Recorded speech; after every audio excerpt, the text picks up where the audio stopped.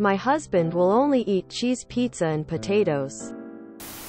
I'm not lying. My husband has always been a picky eater. But it's not gotten to the point where he will only eat cheese pizza or potatoes. It can be any type of potatoes. As long as it doesn't have anything extra added. Anything I cook, he'll wince at and eat what he wants. This really rubs off on our son. He refuses to eat any sort of vegetables. And constantly uses my husband as an excuse. My son does eat his food by the end. But this is causing a huge rift between my husband and I. And I'm not sure what to do. Oh, wow. His health has to be seriously at risk. Does he admit his diet is bad? That he is setting a bad example for your child? Does he get that this is going to kill him? Or that it is absolutely nuts? Try and get him to see your GP for blood work. Maybe he could be convinced to make some changes if a doctor can scare the hell out of him. He could also have an eating disorder. Stay firm on your child's diet. Be sure your husband has life insurance and the payments are up to date. Check this. Avoidant, restrictive food intake disorder. ARFID. It's an eating disorder. Has he always been like this? Have you talked to his parents? There are therapists and they mostly work with people on the spectrum, but it's not easy to get a referral. There was a story the other day about a kid that has this issue, and to get a referral he had to refuse food and not eat for 72 hours. The kid would rather starve than eat something that wasn't noodles. Do you think your husband would rather starve than eat something that's not pizza and potatoes? I think you have to make him talk to his GP to get a referral for therapy and a checkup. In the meantime, I'd get him vitamins.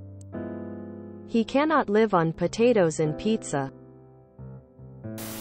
https www.reddit.com/r/arfid/.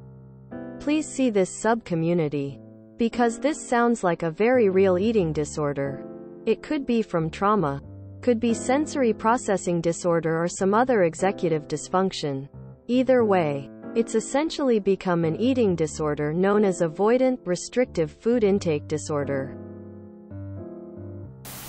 I recommend you both do some research, as every time I hear a story about people eating only tasteless food and start living off just potatoes, it is a sign or a wider health or mental health problem. This is not picky eating. And calling it that trivializes it. This is disordered eating. And needs professional support from both a doctor and a specialized therapist. Please note that anyone on here naming a specific disorder should be ignored. Nobody can pin down a specific illness who is not a qualified professional who has spoken to your family in person to perform an assessment. First, you need to get your husband to speak to his doctor. With and without you present. The key things they need to know are that your husband's diet is becoming increasingly restricted. Give a timeline if you can. X food group stopped in Y year and month. He can't explain it. And he can't stop even though it is affecting his marriage and his child. That gives them the key information to get into the ballpark of the issue. They will be able to screen for and rule out all kinds of other possible causes. I am not narrowing this down to purely mental health. You want to rule out whether he has any pain or nausea he isn't mentioning. Whether he has other symptoms which might point to hormonal or neurological changes. And a bunch of other checks your doctor can guide you through. Disordered eating does not solely mean an eating disorder, and eating disorders can come about as a result of bodily sensations and sensory problems. Don't get too attached to thinking he has a specific diagnosis yet. Once you have a doctor, you also need individual and family therapists. If a mental health cause is pinned down, then a specialist for that is obviously on the cards. But you and your child need support too. You need a space to get your stress unpacked. Work on family communication strategies around this. And learn more about what you're dealing with. Your child, in particular. is going to need help to emotionally understand that daddy is unwell, and that copying his choices isn't safe, sensible or kind. Kiddo has learned that X is a good excuse to not do something he doesn't like doing. He doesn't understand that for his dad it's not an excuse. And that understanding will take some navigating in order not to make it more stressful for him. Two of the biggest contributors to disordered eating are stress and shame linked to food. And everyone is now stressed about eating and feeling judged over it, which is going to be making any issues actively worse for all of you. As best you can, please switch the tone of these discussions from "stop making this bad choice" to "it seems like you can't stop making this choice. I feel like you can't explain why you feel this way, and it scares me. This is dangerous for your health and more so for our son who is still growing. I am scared that you are ill, perhaps mentally and perhaps physically.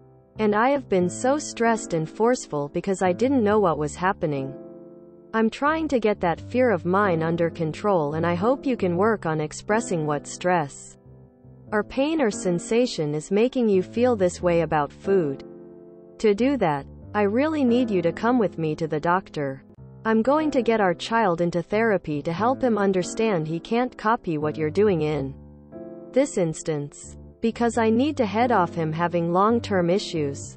I know you want him to grow up healthy and not be restricted in what he can eat. Can we help each other get through this? Quote, if he won't see a doctor, you are going to have to be patient and persistent. You are also going to have to get yourself and your child to therapy regardless of your husband's engagement, and push him into couples counseling. Either way, reframe it as best you can from you versus him about food into you and him together versus the problems that food is causing. To have the best chance of getting help, he's going to need to feel like you're on his team. Don't get me wrong, it's normal and natural to be frustrated by unexplained harmful behavior. All the more so when the person is resistant to changing it. You are not to blame for reacting the way you are. But you can break the spiral and push the conversation onto different tracks if you can channel your frustration. It's not an easy ask, but it can be done. Please try to consider that your husband is also likely not to blame.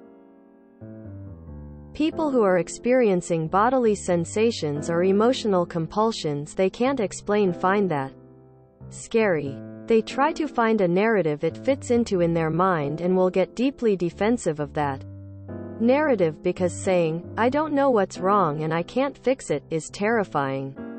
This isn't even a conscious process. It's not something they choose to do. Our brains are built to connect events around us to try and explain them. And they do it as a protective measure as much as a learning process. An explanation comes to mind.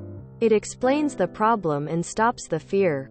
And the person finds having it challenged brings the fear back and therefore gets stressed and angry and withdraws from any hint of a challenge. Coming to recognize that one is ill is a process. It might take time. And lastly, kiddo is not to blame. He's just doing what kids do, testing the boundaries of what behaviors which people are allowed.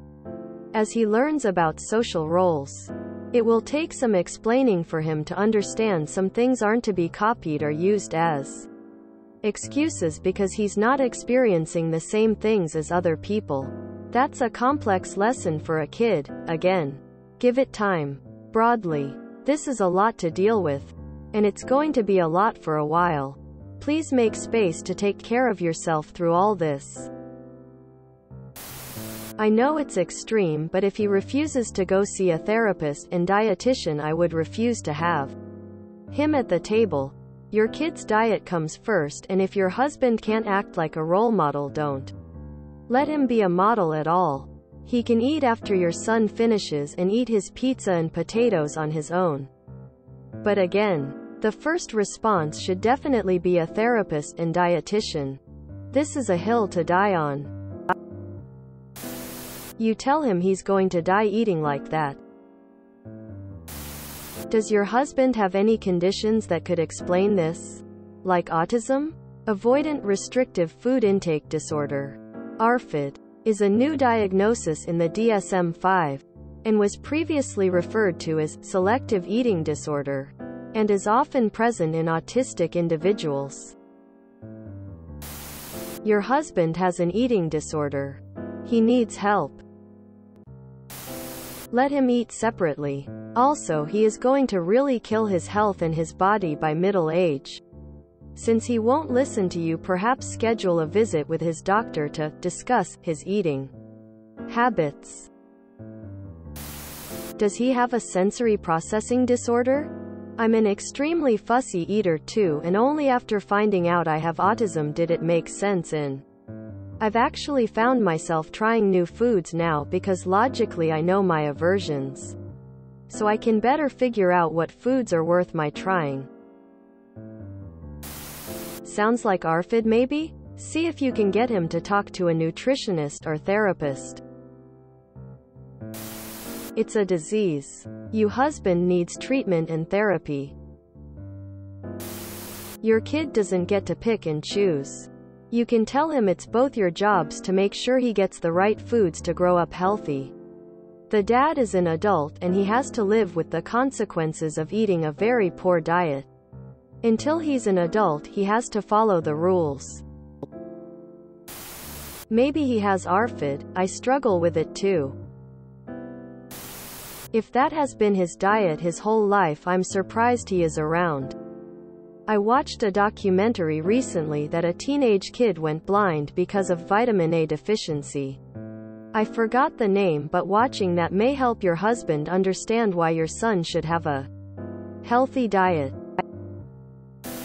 Sadly, I suspect you're going to have to get your husband into therapy. Can you get him to agree that his preferences are unreasonable, and that he should try to investigate the reasons behind these preferences? Are you married to a 15-year-old by any chance? Does he has sensory issues that never been addressed? I hope this isn't disrespectful. I'm only trying to help, but have you guys seen this episode of Freaky Eaters reality show? https www.youtube.com/watch v=ffgh0hbvau0. I feel like if this isn't a giant wake-up call that starts to modify behavior, then you need professional help. Don't feel defeated if this is the case. If you had a major leak, you would call a plumber. Sometimes you need a pro. And don't put it off because this is very serious. If you enjoyed this video, please check out our playlists full of similar content. Epicaricast is like doom scrolling for your ears. Please like, share, and subscribe.